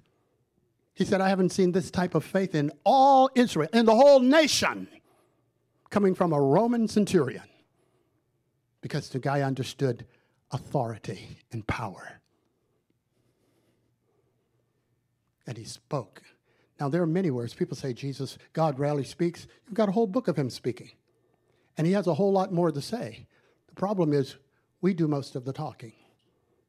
And then we consider the meeting over when we're done talking. But see, when Jesus would find all those times and places to spend time with God, I'll talk about that another time, at another time, he would leave that time period, and God would speak back all day long, all night long. How would he speak? Well, when Jesus walked up to a briar, a coffin that was on it, he spoke to the guy and he got up. He said, I only hear what I hear. I only speak what I hear of the Father. I only do what I see of the Father. So the Father obviously said, raise that boy. And Jesus raised him from the dead. That was God speaking. The woman with the issue of blood, God speaking. Tabitha, the ruler of the synagogue, Jairus' daughter, God speaking. All day long, God would speak. The multitudes being healed of all types of diseases, God speaking. Peter walking on the water, God speaking. Multi-thousands being fed, God speaking. He wasn't just speaking verbally, even though he has 66 books wrapped up in one cover, where his word is. But he has so much more to say in so many ways. But we consider the meeting adjourned when we're done. And if we get one or two miracles, it's over. And God is saying, wait a minute, wait. There are 23, 22, 21 more hours left. Let's get some stuff done. Let me talk. Let me speak. Sometimes it's in a thunderous voice where only a few hear. The others would think that's thunder. Like with Lazarus, they thought it was thunder, but it was Jesus talking to the Father. And we're not privy to everything he said all the time, but there are times when there are certain things recorded. And when you find something recorded that Jesus literally said, take it to heart, study it to the max. Because not only is he teaching people how to pray, he is making an apprentice out of you. He's showing you, and he's walking it out in his life. Luke chapter 11, Matthew chapter 6. Teach us to pray, he's teaching them. But in John chapter 17, he prays to his Father. They got taught, but then they got hands-on. They got to see him praying. Then they got to see a little bit of the Father, a few of them, Peter, James, and John, the Mount of Transfiguration. There's Moses, Elijah, and Jesus. He told them that. He said, some of you won't even see death until you see the Son of Man coming in his glory. 8 days later, which is like when a child is born, 8 days later, it's the Brit Milah, the circumcision. 8 days later, Moses and Elijah appears with him on the Mount of Olives. They wanted to build 3 tabernacles with him. And then they heard a voice that wasn't the voice of Jesus. It wasn't the Holy Ghost. They literally, now the Holy Ghost was with Jesus, but they literally heard the Father. The Father said, this is my beloved Son. Listen to him. Remember that cloud came over them and they were afraid? See, God speaks in many ways. And I'm talking about prayer and the presence of God. When we learn, and you who are watching, when we learn how to walk in that, you'll find that your prayer and your communication with the Father is not limited to words, any more than a deaf mute is limited to words. You'll find that your prayers are more than words. Words are a major part of it. We live by the Word of God. But the Word of God shows up in many ways, too. The Word of God shows up as the gifts of the Spirit, as the fruit of the Spirit, as the nature of God. You don't think shalom, eirene, peace is the Word of God? When Yeshua, Jesus, is the Prince of Peace, and he is the Word, therefore peace is the Word of God. Oh, glory. Well, I'm done. There's so much. If I could tell you, let me just give you this conclusion here, this thing. I'm done with the message.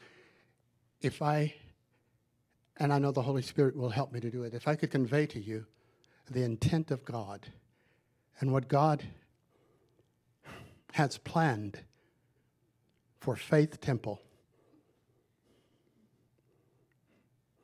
you would spend literally hours in prayer. Even on your job, you would be in and out all day long. When you have 30 seconds here and there, you'll be talking to God. And God will begin to show you things.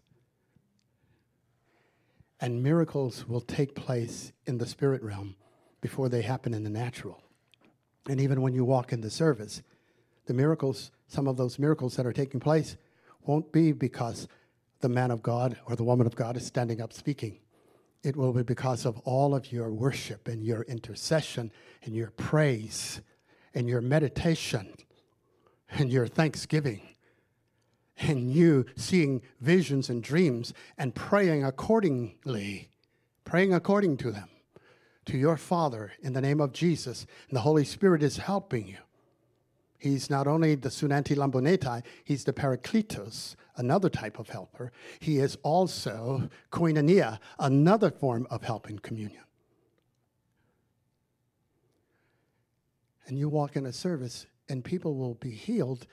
And the man of God may think, well, it's because I'm here, they're healed. No, thank God. God has you here. Yeah, so he could draw the crowd, but they are healed because of your prayers.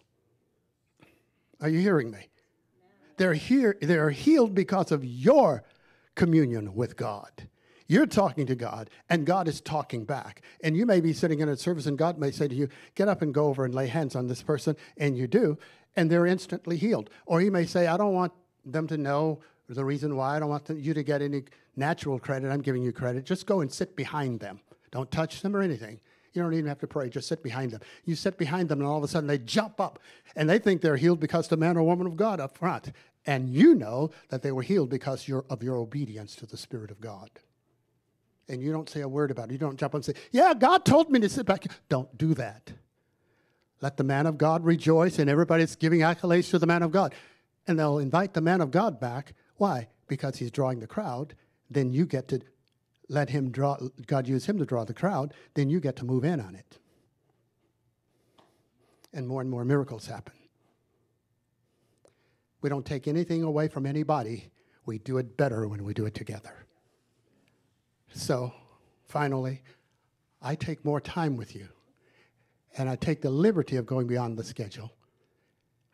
Because I'm supposed to move you out of your comfort zone. You know, when Jesus discipled people, he did not disciple them on the basis of convenience. And he had a lot of disciples, not just the 12. But it was inconveniencing. I'm starting up a discipleship, again, with men and women, even pastors and mature leaders. But I'm letting them know, as God puts it on their heart to contact me about it, that it's not a convenience. Because I can grab any group from anywhere for convenience. And say, let's meet. When does everybody have time to meet? But I used to train up people, and they're leaders in churches, head leaders, and they're missionaries, and they're all over the world. And they have, some of them have super large churches and so forth, where I'd have the man who had to be to work at 8 o'clock in the morning. And he lived 100 miles away. Some of them did.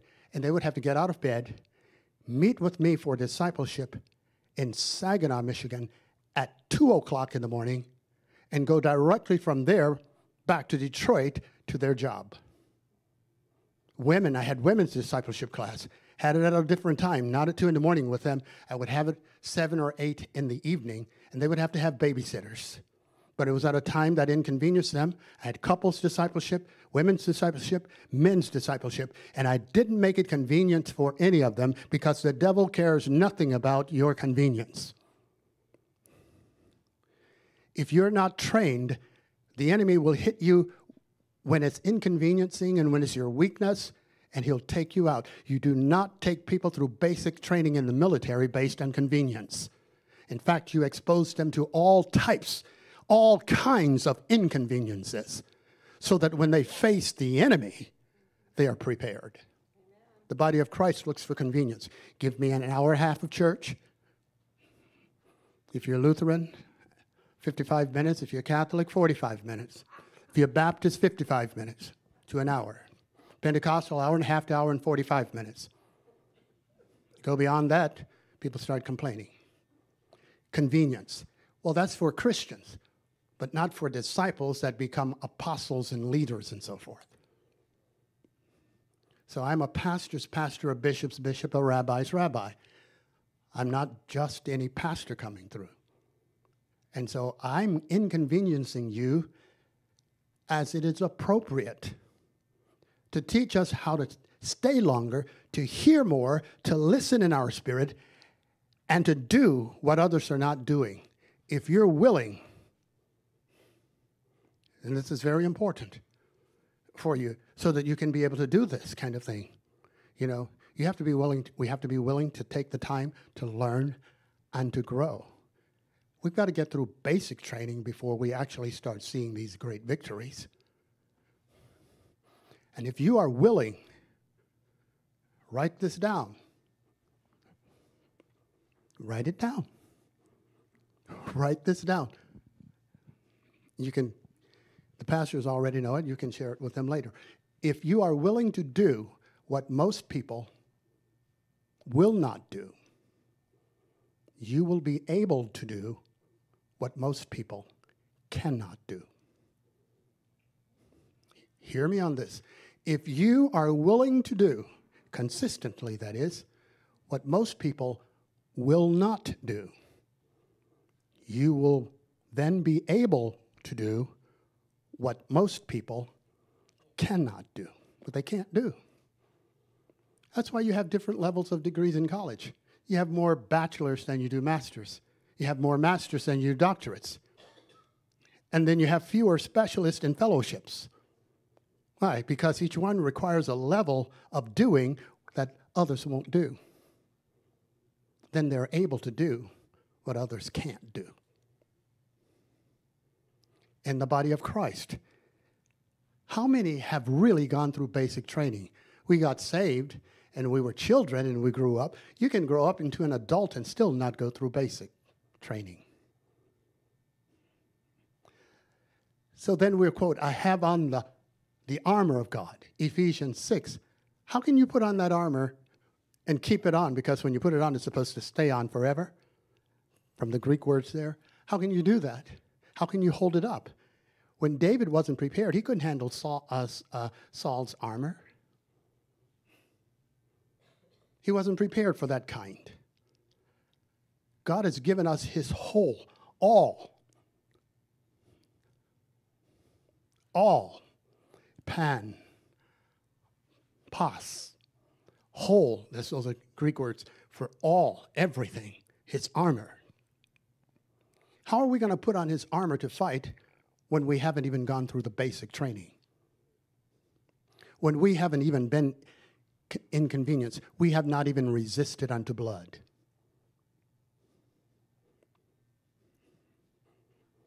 Hebrews 12. We know how to shout, dance, jump, praise the Lord, give testimonies, talk about the goodness of God and all of that. But we don't know how to go behind enemy lines and rescue the perishing, care for the dying, draw them out, and get them back to safety. We don't know how to operate as special forces against the camp of the enemy who has lost his armor. And so when we hear teaching a little longer, when we hear have a service a little longer, it takes us beyond what most people will do to on purpose get us to the point where we can do what most people cannot do. And then we can train others likewise. Jesus took the time not to train everybody, but he had a certain group. He had 72. He had 120. He had, in some cases, like 5,000. But out of the main 12, and all of them were disciples, but 12 were apostles. Then he had some extra apostles, too. But one of those apostles was doing great for a while, but he was the son of perdition. And he lost out on, he chose to go differently. Satan entered him, and he betrayed Jesus. But out of the 12, he had the 12 that he would take aside. Then there were times when you see up to 6 of them with him. Then you'd see 3, Peter, James, and John. then you would see just John, just one. He had a unique special assignment and equipping. In addition, from equipping them all, he had special assignments and special ways of training the 72, the 12, the 6, the 3, or sometimes you would say even the 4, Peter and Andrew, James and John, and then just John, the one who loved him, the one whom he loved, it says. That meant there were special operations and special attention and special time he put into John that he didn't put into, in addition to what he put into all the others. How else can you get thrown historically into oil and it boils you and yet not burn you?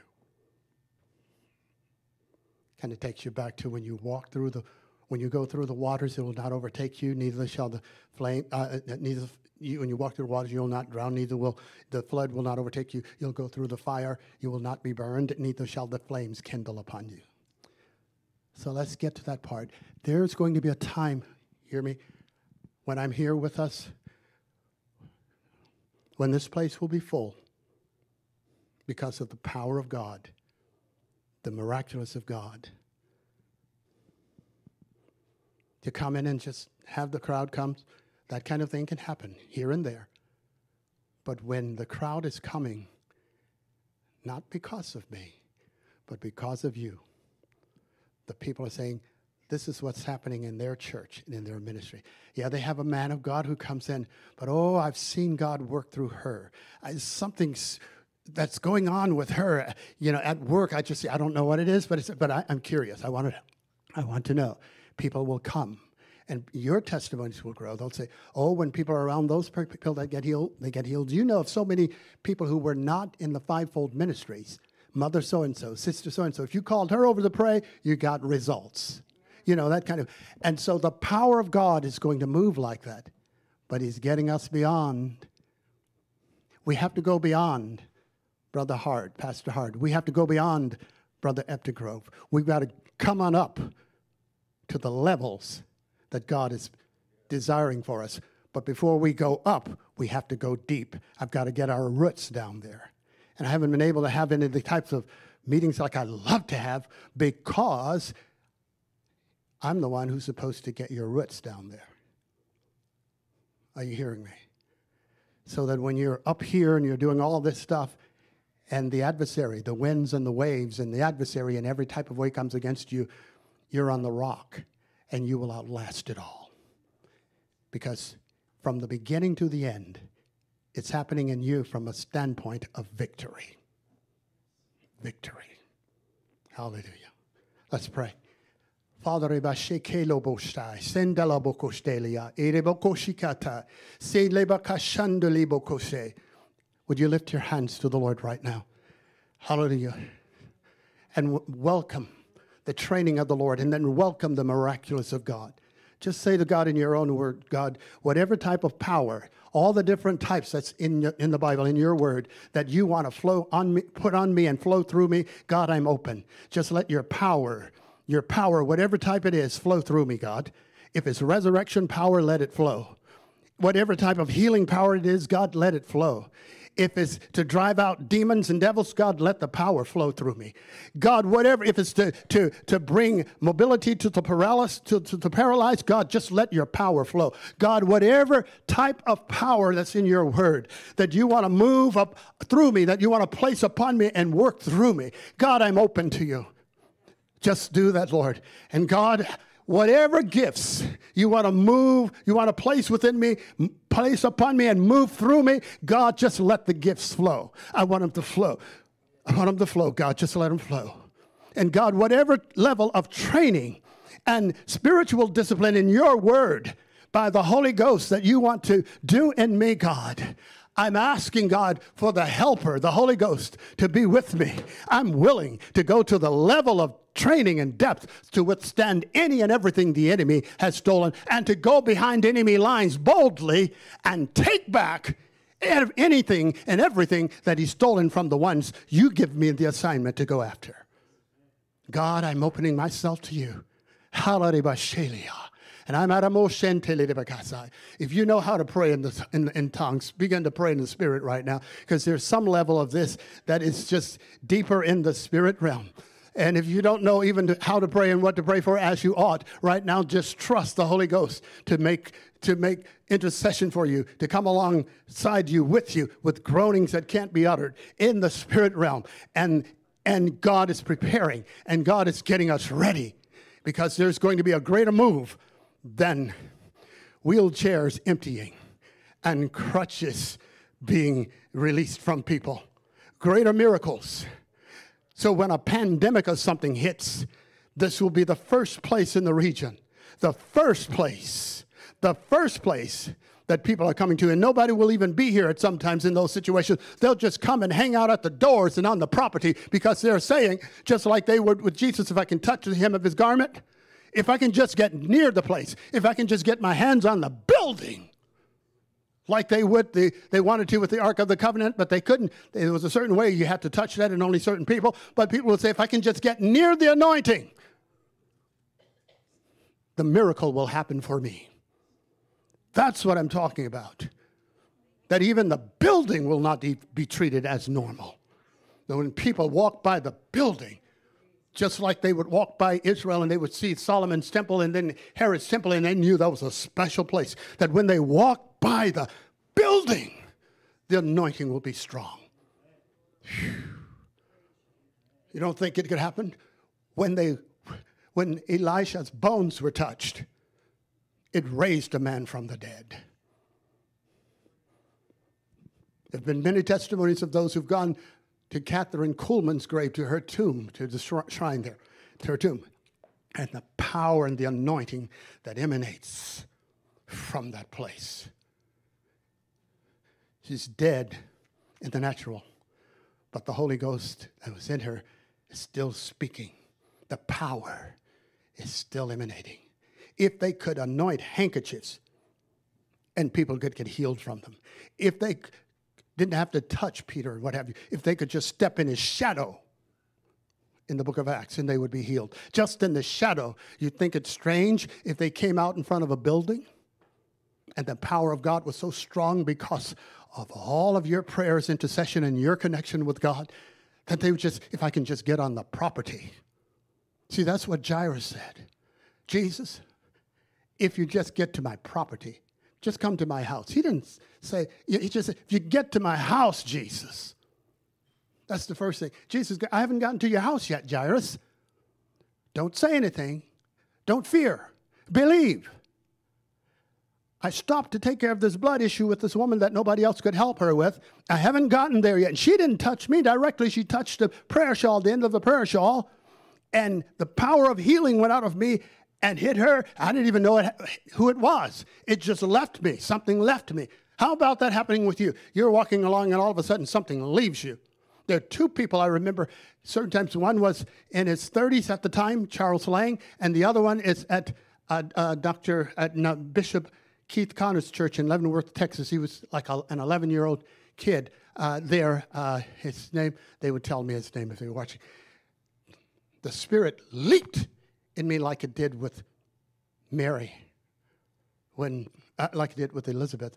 John leaped when her and Mary was filled with the Spirit. When Mary approached and she was impregnated with Jesus. Twice, and I turned to Charles Lang, who was a CPA, and he was the comptroller of a large company. I said, we were coming together for the first time at a board meeting to start a radio station. I said, did you feel that? He said, yeah. It's not something we could explain. We had never met before, but all of a sudden we were closer than twins, identical twins, had never met. It was in the spirit realm. Then secondly was this little boy. And God told me, he said, start giving to the ministry here to set aside a fund for him. And when he's 25 years old, he can withdraw that. Perhaps even pay off his education or what have you. I flew in from out of the country to Chicago over to Connor's church for a meeting and then flew right back out. And then from there I flew over to the funeral for Janice. Cut my meeting short. to go over to Janice's funeral, O'Brien. And we were there. None of us talked to one another, but we all showed up. You, Dr. Music, we were all there. Brother Clark is his mother-in-law, so he would have been there. But we showed up. They didn't contact us. They didn't contact me. I heard about it. We didn't talk to each other. And yet, we were one in spirit. We showed up. And it's made such a difference in Brother Joe. He still talks about that, how that impacted his and his whole family. There's one kid there. He was probably about 25. He was there with Janice's granddaughter. That was his girlfriend or something. He was sitting in the back, this musician and all this stuff. And I walked up. I started singing before I spoke it. And her casket was there. And when I got done, I sang again. I sat down. This boy was just undone. He wasn't saved. We went to lunch, all of us. He's there, and somebody told me his name because of Janice's granddaughter's there, and they were getting to eat. And he was so sheepish, staying behind everybody. Because when I walked out of the mausoleum, he was standing by his car, hoping I'd pay attention to him. And I said, "You look like you're right out of a movie, the way his car was and the way everything was sitting." And Janice's granddaughter just walked away because they had planned it for him to be there, and hopefully that it would get my attention and I would talk to him. I gave him just a 10 seconds of attention, went to the car and got in it. Now he's at the lunch and he's holding back and and I called him by name and said, "Come on, get in line with your girlfriend and get some lunch." That just, the fact that I called his name, was just overwhelming to him. Then when we were leaving and Junior was walking me out to the car, this guy and his girlfriend went to their car and waited. I was hoping that I would come down that way, not knowing, well, he saw my car apparently, so he parked down there. He was hoping, and I walked down and I'm there with Junior, and he's in the car just waiting to pull out, but he won't leave, and I just knocked on his window. I said, "Hey," called him by name, said, "Get out and give me a hug." He jumped out of the car, and Junior said, I told Junior, I said, "I don't know this guy, but God is doing something with him from the funeral." I gave him a great big hug. I won't continue the story after this, but I gave him a great big hug. His girlfriend and one of Janice's other granddaughters are in the car, and they're watching, like they were just hoping something like this would happen to him. And when I let him go and hug, he jumped up in the air and just said, "I've got to see you again." Jumped in the car, and then they backed off and left. Junior and I were standing there and said, "It's amazing what the power of the Holy Spirit will do, isn't it?" What God will do just by sitting next to somebody, what the Holy Ghost will do. Well, I've had 5 closings. I think you're going to take an offering, aren't you? Oh, that's what you did?